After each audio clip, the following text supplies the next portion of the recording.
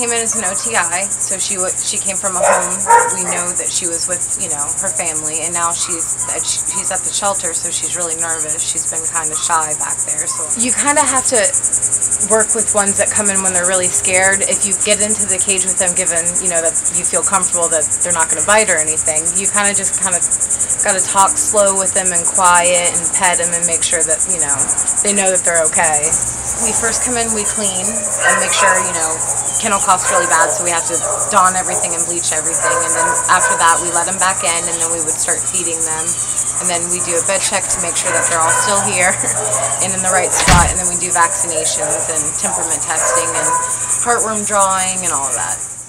However they come to us, they're put in our quarantine building initially, whether they're brought in by animal control or they're found by a stranger on the street, or whether an owner turns them in. We keep them initially in our A building or quarantine building for a variety of reasons. It gives an opportunity for whoever may have lost that dog to come forward for them.